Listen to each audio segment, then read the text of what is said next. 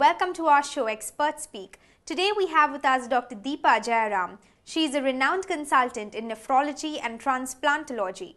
Today she will talk to us about the common ailments of the kidney and associated illnesses.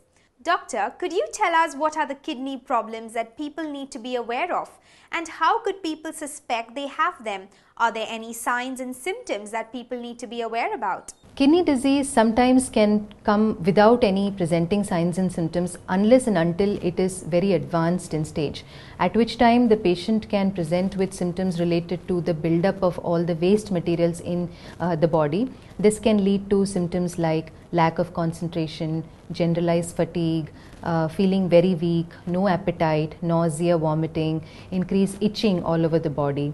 And in addition, because your kidneys play an important role in removing the excess salt and water from your body, the patients can present with symptoms like swelling. This can be noticed either over the feet, the legs, or it could be puffiness of the face, tightness of the hands.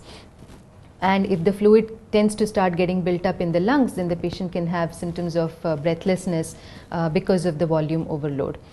In addition, specifically symptoms pertaining to the kidney and urinary tract can also be present. For instance, the patient could have blood in the urine. They could see a lot of bubbles in the urine or foamy urine, which could be a sign of protein leakage in the urine. There could be symptoms like pain while passing urine, history of stones, back pains, pain while burning sensation when you pass urine, which could be symptoms of urinary tract infections.